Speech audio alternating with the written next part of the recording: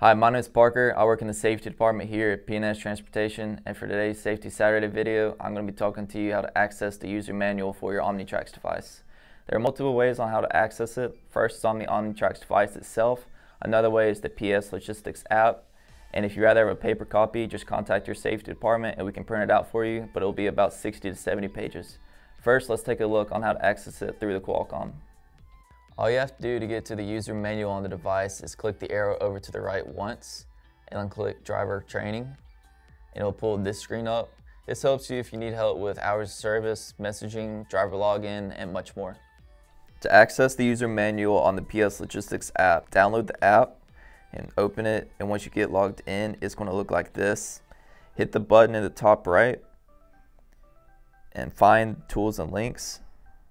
Select IVG Full User Manual, and this will pull up the entire user manual that's on the device.